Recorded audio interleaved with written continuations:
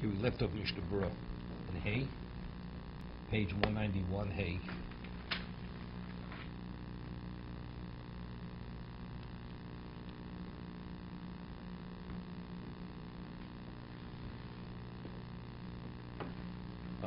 Hold on a second.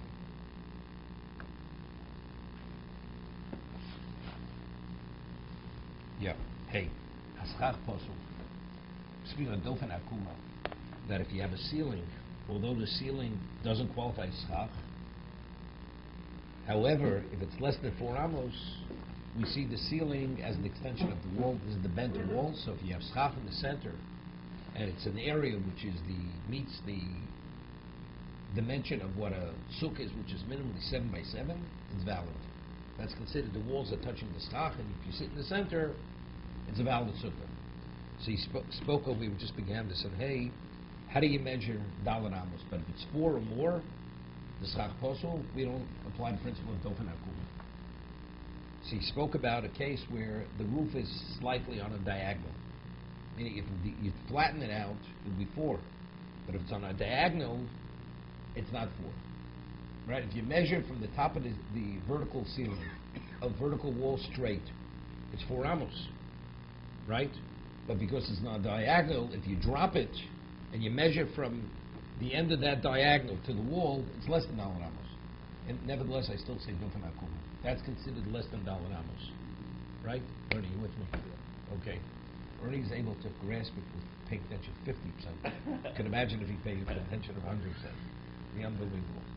Okay. If the schach above is not horizontal, it's not flat, it's slightly slanted. Although, on terms of the diagonal, it's 4 amos. Only if the expanse is 4 amos. So what do you go to the end of the wall, drop something, and you measure from there back to the wall, right? So if it's less than 4 amos, it's not a problem. V'mu'okum l'malo, u'lamato somach lo yesh koro, v'makoro ye 4 amos. Alpi she'eno nimshach hakor mimenu 3 tvochim. Now let's figure out this case. He says, what happens? V'mu'okum l'malo, u'lamato somach lo yesh koro. There's a beam underneath, the makori 4 amos, and if it's on a diagonal, you drop straight down, so the ceiling is not 4 amos. But if you drop it down beneath, there is a beam. There's a beam. Api she'enu nimshach hakor mimenu 3 tvochim. Kevon the begova rochot mimenu 3 tvochim and mitzdarfim.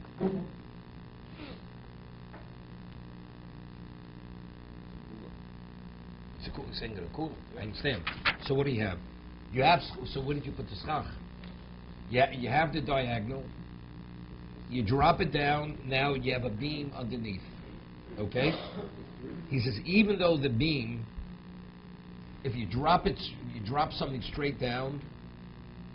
It's not 3 tvochim from where the diagonal ends. Right? There's a beam below. So it's not, if it be removed 3 tvochim, it's not a problem, the beam. So maybe now you should associate it with the ceiling, and it should be considered 4 amos. If the beam is wide enough that you complete 4 amos, if you associate it with the ceiling. You follow me? The ceiling is on a diagonal. You drop something to the end of the ceiling straight down, you have less than 4 amos back to the vertical wall. Less than 4 amos. But if you drop it down, it's going to hit a beam. There's a beam. The beam is wide enough that if you associate that beam and add it to the length of the ceiling, you can have 4 amos. It's still not dofen akuma. It's still not dofen akuma. So if you have beyond that point, you'll have schach, right? It'll be valid. Kevon begova rochot mimenu 3 tvochim mitzdarfim. Yiddish. Factually, if it would be within love, would you have a problem? right? That's the case. Since the beam below is more than 3 tvachim, it's 3 tvachim more from the ceiling, the beam has no relevance to the ceiling. So the ceiling you see as what? As an extension of the wall. And the beam you see independent. So the beam itself is, let's say, is less than 3 tvachim, is less than 4 tvachim, right? Let's say a beam hammered in, nailed in. So a hammered in beam is schach posel. But schach posel, if it's less than 4 tvachim, you could even sit under it, right?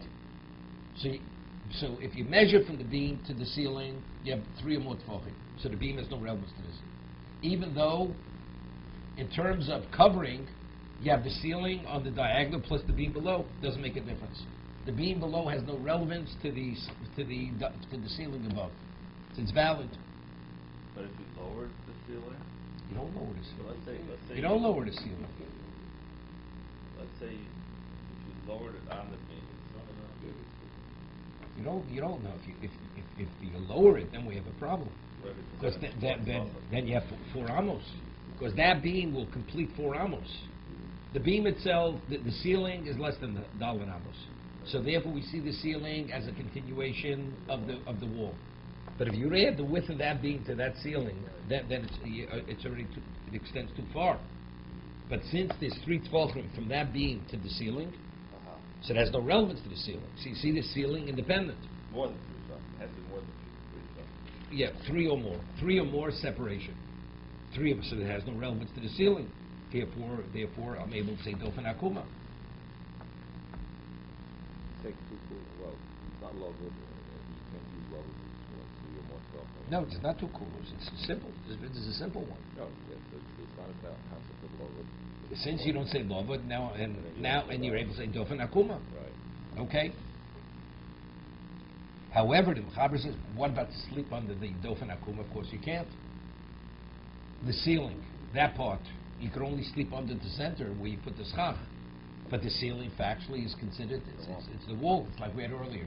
If you have a wall on a diagonal,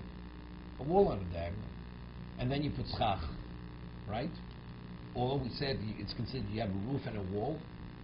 Remember we had the case earlier, you can't sleep under the wall unless the wall is made of the material that qualifies as schach. So over here you can't sleep under the ceiling because the ceiling it's not valid material. Anyway, Yishin Tacht Kozman, Rotzloma, Da'avta Asuka Kula Ksheiro, he, Kokum Osabok gave to Arbot Tvochim, who Mokum Choshev La'atzmo, Ve'mispatel Gabe Asuka. Okay? Bob.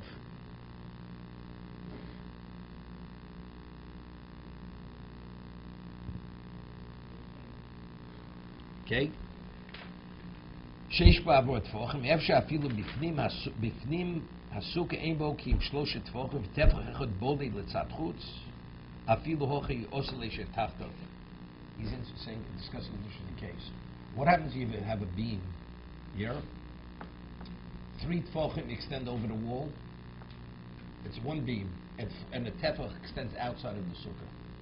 But factually, it's one beam. So you say if you're sitting on the schach posel, which is less than 3 tefachim, 4 tefachim, it's not a problem. But so in the sukkah, you only have 3 tefachim in the beam. A tefach extends outside of the sukkah. Could you sleep under that beam? Why not? No, because he says because the actual beam is 4 tefachim. Nothing to do with the sukkah. It doesn't make a difference, but it's called the beam, right? Factually, it's gezeres is halacha mishasinai schach posel. That's he's explained. What does schach posel mean? Schach posel doesn't mean only what you're sitting on. If that beam is part of something else, which is 4 tefachim, even though it's not directly over the sukkah, it's a chiddush. I mean, what he's saying is a chiddush. You know, Modasin leo simdre shafochen al sidei in the vare imbol to altfog mishum nasik shkud shel matov the gamkin hochi. See, what's it similar? We had a case before. You had a board which was 4 tefachim wide, and you put it on its side, right? Even though it's not really comparable. So we said earlier it's not valid because the beam itself is a beam which doesn't qualify as kosher schach. Because if you lay it flat, it'd be 4 tefachim. Rather than laying it on its width, you lay it on the narrow part, right? You buy 2x4s, but 2x4 means 4 tefachim, not 4 inches. And you stand them upwards rather than flat. On the Jew side. Right? So we said earlier it's possible. Even though what you're sitting under is only 2 tefachim, not 4 tefachim. But we said, but since the beam itself is a beam before, it's a problem. Right? It's Gzeres Tikra. That's Gzera because that's the type of beam used to use in the ceiling of a house. Right? That's what we said earlier. So he's want to say the same thing over here. Even though here we're dealing with something which is chach posel on the Torah level. Here we're talking about something that's hammered into the ceiling as part of the roof. 3 extend over, 1 extends over the outside of the sukkah.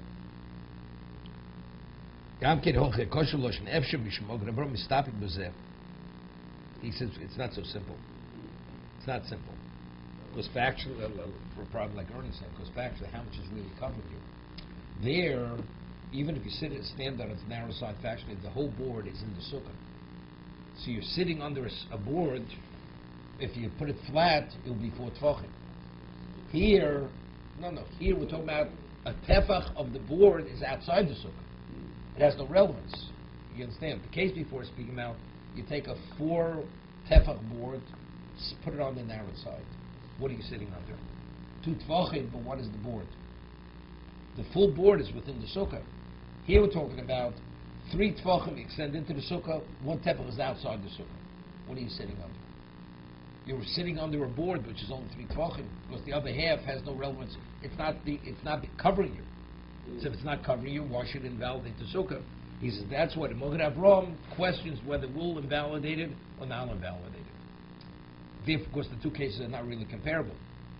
Because before the whole board is in the sukkah. Here, the whole part of the board is outside the sukkah. That's the difference. No, so before we learned that if there were the ceiling was all hammered in with nails, and then you took out part of that ceiling, that would make the rest of the boards kosher. That's a spot.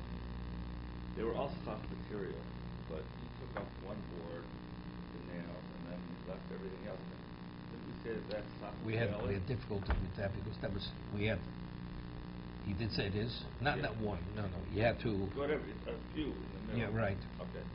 We had difficulty with that because they had to do with the Taslov and Osud. We had difficulty with that. So then wasn't that just you were saying? No. There was a Xeris Tikra. There you did something to reveal that you understand that it's a problem. Right? What's the reason, right? That's the case we're speaking about over there. It was put in originally as a ceiling, and you did something by removing the nail, so you reveal that you understand that this is not an ordinary residence. So therefore, rabbinically, we don't invalidate it. But that was the case over there. But we asked on that. We had difficulty because when he hammered it in, it wasn't put in for shade. It was put in as a permanent residence. So it should have still been Taslov and also. That's the question we asked. We never had pshat over there. Okay, let me continue.